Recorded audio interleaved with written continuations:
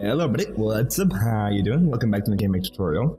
Today we'll be continuing on our path in creating Pac Man. Recap from last video was we created this very simple player object with grid-based movement. You can press in any direction and you will see him walk around. In this video we'll be continuing on that and create simple walls and collision detection, which we'll be later building on in future videos. For now, let's get the game maker. If you're following on this tutorial after my previous video, then you should be having an SPR player, OBJ player, not room test or room 0 as it was called in the previous video. If not, you'll find a download link to this project file in the description so you can follow along step by step as we go. I'll start by adding a new sprite. I will call it OBJ wall. This will be basically the sprite that I'm going to be using for the wall. This is also going to be temporary. We're going to create a proper sprite later on, but for now it's okay to get the base game running. I will choose a dark gray color, fill it in, and that's everything we need. Center it, and okay that. Also, we want to do a small change to the player sprite, just for aesthetic's sake. I want to stretch it down to 24 pixels, and then I want to resize canvas 32, giving it an 8 pixel blank space around it. And the reason I want that blank space is because I want 32 by 32 mask around it for collision detection. Next up, create an object, OBJ wall. Did I not call it OBJ wall? OBJ wall. Lol. Can apparently not type. There. And of course I call my sprite OBJ. There. There we go. OBJ wall. Give it the sprite wall and press OK. No code needed in there. Next up, OBJ player. Go back into the step event and move the player. We're going to steal some of the code here, last 3 lines, cut them out, and then we're going to add another code action here.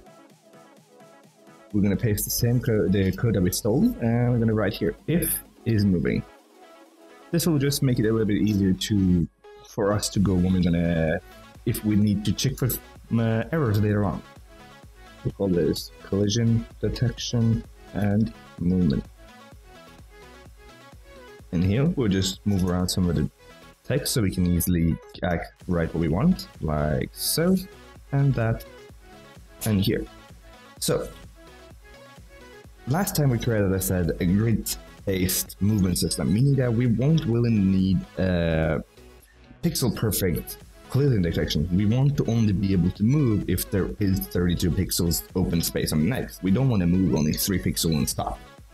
So we can do, since we have on player a 32 by 32 mask, this will be much easier for us to do so. We'll do if place meeting. This will check if there is a wall to the right of us or to the left of us, depending on what the horizontal speed is. We'll set it to Y and OBJ wall. If there is such a thing, we want to set HSP to 0, so he stops moving. And we want to set move timer to 0, so that we can set is moving to false, so that you can search for other movement. But when there is not a wall, we want to be able to move, so we write x plus equal HSP. It's very important that this is written right after check for collision detection. Then we'll need another line, if place meeting x comma y plus VSP, because you want to check the vertical axis as well. Same line almost. We want to set VSP equal to 0, move timer equal to 0, and y plus equal VSP. And if, then we can remove these two. Everything changes. And now, if there is no collision detection either on below, above, or left or right, then x-axis will change and y-axis will change, and the move timer will go down. Now, if we run this first of all, we'll check if it's working, see if there's any errors. Seeing live. As you can see, the player object is now a little bit smaller, which is alright. Then comes a quick design. I will just go into room test here, delete the player, set to 256 by 288. You do not have to follow these exact measurements. This is basically just for testing purposes.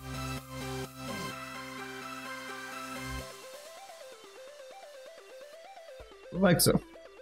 We'll now place the OG player somewhere on the screen, and we can try it out. There we go. Very simple and easy collision detection. You can walk around the map and pressing down, nothing is happening. Pressing up, nothing happening. Right goes, left, right, nothing happens. We can go in all of the spaces, but you cannot go through the walls. Now, as I said, this is a grid-based movement, so you will not really need pixel perfect collision detection. You just want to be able to move between the 32 by 32 spaces. So that was all for today. I hope you enjoyed this video. If you liked it, then make sure to hit that thumbs up. And if you really loved it, then make sure to subscribe, because that helps me out a bunch. If you have a suggestion what we can do in the future videos, either in this series or just game maker tutorials in general, then either write it down in the comment or Facebook or Twitter. You will see these links on the screen and in the description. Check that out if you want. So, until next time, have a good time and a great day.